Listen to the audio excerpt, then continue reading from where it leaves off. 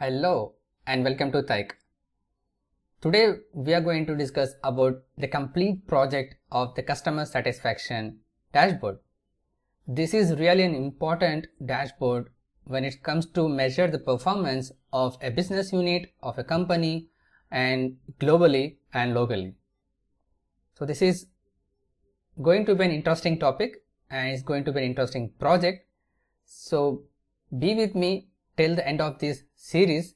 This is not going to be a single video. It's going to be a 3-part series like we did for HR dashboard, because I want to make this part by part so that you can easily understand how these things go into the flow.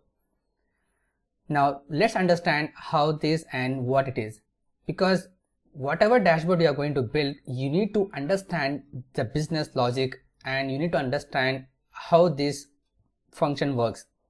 Then only you can able to easily develop the reports whatever you want, right? So in that case, so we'll walk about a little bit of agenda which we are going to discuss in this series.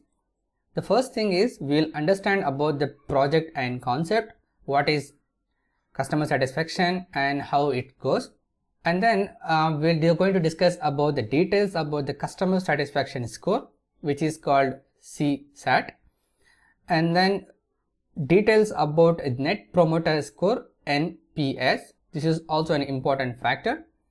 And we are going to see the difference between the CSAT and NPS. And then understanding of the sample data, how we have the sample data, and from there how we are going to build the report. And then we are going to talk about the basics of the Power BI, because if new persons joins in my channel, if they are visiting first time to this channel, so that they can also get an idea about what the Power BI is and how we can go ahead with that. And then how we can get the data, transform data and data modeling, use of DAX and visualization. So these are the things which we are going to cover in this project. So stay tuned and let's begin. So if you are visiting to my channel first time, or if you haven't subscribed yet, just click on the subscribe button and also press the bell icon to get the latest notifications. This is going to be a 1-week video. That is, usually I am publishing the videos on Tuesday, Thursday and Saturday. So I'm planning to complete the whole project in these 3 days. It means you can learn one project in 1 week. So if you like this concept and if you want me to do more of these practical projects, just hit the like button and also add your comments what project I need to build in upcoming weeks. So now let's get started. Okay. Now first let's understand what is customer satisfaction. So usually even for a software company or even for a local vendor like the vegetable vendors, so they are selling something else to the customers, right? Whether it's a vegetable, whether it's a software project, whether it is a banking, or whether it's a medical equipment. So whatever it is, so everything, if a company sells to other things, it's a kind of they're selling it to the customers, whether it's a product or even for the services. For an example, if you are providing any kind of IT solutions, that's a kind of services which you are going to provide to your end customers, right? So this is all you need to get capture on their feedback, whether they are satisfied with your product, whether they are going to continue this product, whether they are going to promote your product or not. So by doing all these kind of survey analytics, so what you will get to know about the nature of the product and how it's going to be covered in the future markets, whether it's going to be profitable for the company or not. So the customer satisfaction is a one measure, so we can take, and another is NPS. So now we will discuss about the customer satisfaction score. The customer satisfaction score is a service metric that expresses a customer's level of satisfaction with a brand, its product or services, or a particular interaction during the buyer's journey. The purpose of this survey is to measure customer happiness after each meaningful touch point, like completing a transaction or before an important milestone like renewing a subscription. A customer satisfaction survey usually asks customer to rank a recent experience on a scale of 1 to 5. So in which 1 is very unsatisfied and 5 is very satisfied. The average response score is the customer satisfaction score. So we are measuring it from 1 to 5. Now, what is the formula for this? So basically, we are going to ask the customer this question: how would you rate your overall satisfaction with the goods or services you received? So the response usually is extremely dissatisfied, and then somewhat dissatisfied, neither satisfied or dissatisfied, somewhat satisfied, and extremely satisfied. So 1, 2, 3, 4 and 5. And the formula is number of satisfied customers, which is we are going to take the 4 and 5, that's the positive sign, divided by number of survey responses into 100. That's the percentage of this customer satisfaction survey. So basically, now you may think about what might be the benchmark for that, right? Usually, whatever we do, it has to be some target at the benchmark. So usually for the CSAT, it actually depends on the industry. So some industry will have 70, some industry will have 40 as a benchmark. If they cross that limit, then they are a good performance. They have the good product and services. If it is below to that, then they are not performing well. So they need to work out where they are lacking in behind to that. Okay. Now moving on to the next topic is what is Net Promoter Score, NPS. So this is another part of this one. Its Net Promoter Score is a customer loyalty score ranging from -100 to +100. So calculated by asking customer one question on a scale of 0 to 10. So there we have seen 1 to 5. Here we are measuring 0 to 10. How likely you are recommending this product or company to your friend or colleague? As a business metric, NPS helps company of all sizes organize around a mission, critical goal, increase their score by earning more enthusiastic customers that can be easily tracked and quantified over time. A score of 60 or higher is generally a very good NPS in any industry, but it also depends on the industry. Because if, for an example, if pharma industry has a benchmark of 60 and your company is providing a 65, in that case, just an example, then you are performing well. But your company is performing 40 and the benchmark itself is 35, then also your company is performing well. So it also depends on the industry wise. Now, why does being number one offer such advantage? Because customers show greater loyalty to your product and services, and they buy more from your company. Customers more reliable, pay their bills, they become easier to serve, and when they need help, they are usually rooting for your customer service agents rather than working against them. And reduce employee turnover, since people generally like working for an industry leaders. So these are the benefits if you have the huge number of, the top number of NPS and CSAT. Now, what is the formula for NPS? So basically the NPS calculation is percentage of promoters minus percentage of detractors. So detractors is likely they are not going to recommend your product. It means they are not satisfied with your product and service. If they have the ratings from 0 to 6 or comes under detractors. And passives is 7 or 8. They are neither satisfied with your product or they are not happy with your product. So it's in the middle. So we are not considering this in the calculation. And the 9 and 10, they are extremely likely to recommend. So these promoters, these are the promoters. So they are going to promote your product and services to their friends and colleagues. So this is the calculation for this. Now let's understand the difference between these two.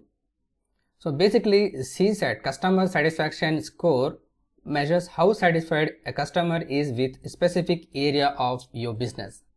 Whereas the NPS is a net promoter score which ranging from 0 to 10 measures overall customer loyalty towards your brand. So there are the links which I have taken this information, it's already added into the respective slides. So if you want to go and check out their website, you can just go and check out the link in the video.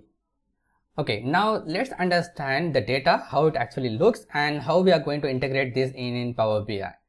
Alright, so this is a sample Excel file I have, where it's usually we are sending the surveys to the customers, and when they respond, and we'll take the responses and analyze the data.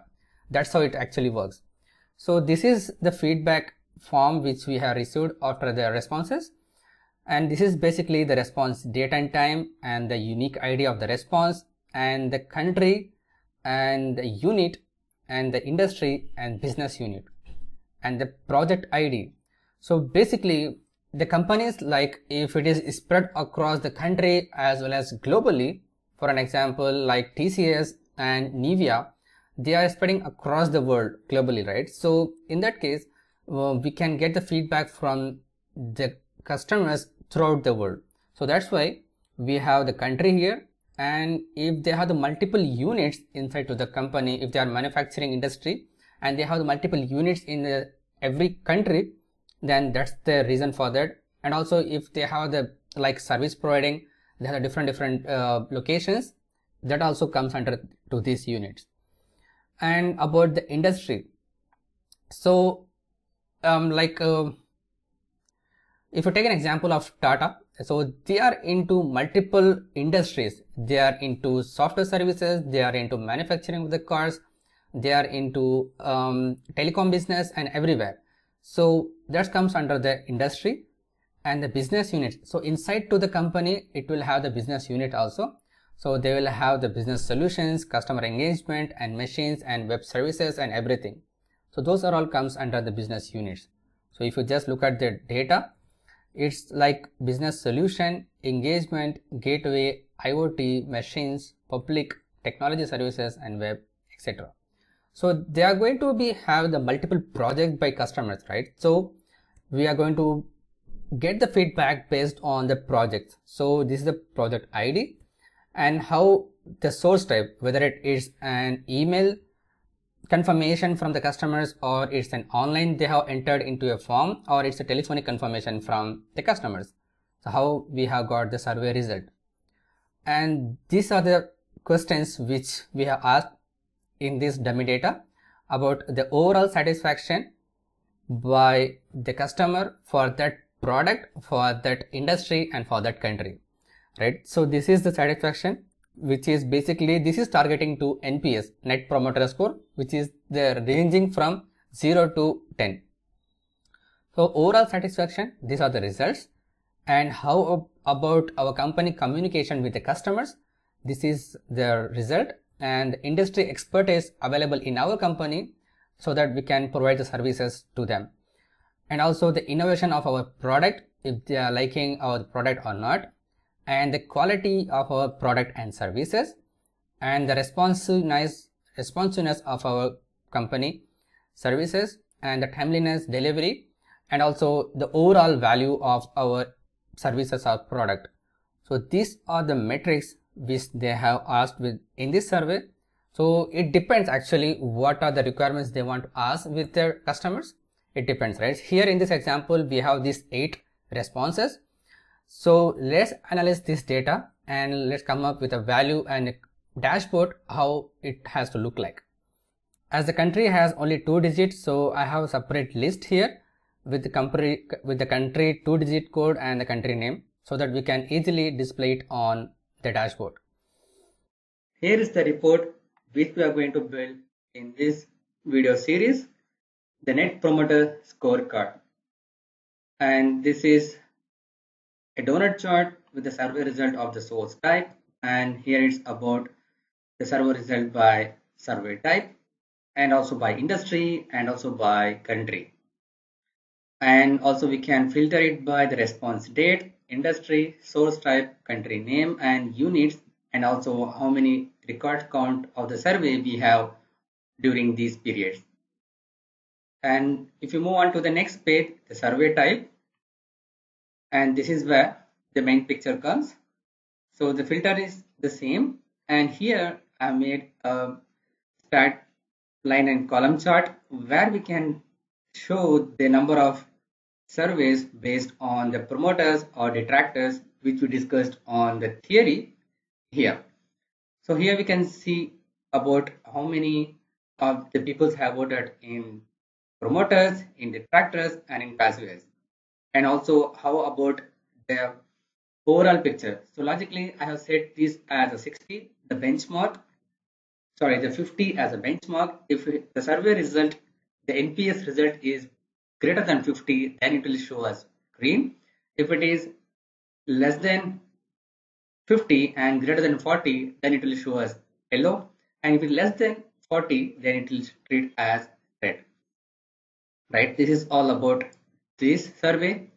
And also, we can go on to the next sheet, which talks about the series of operations, like how we are performing from month to month when compared to previous year and current year. So the blue line indicates it's the current year and the gray line indicates the previous year.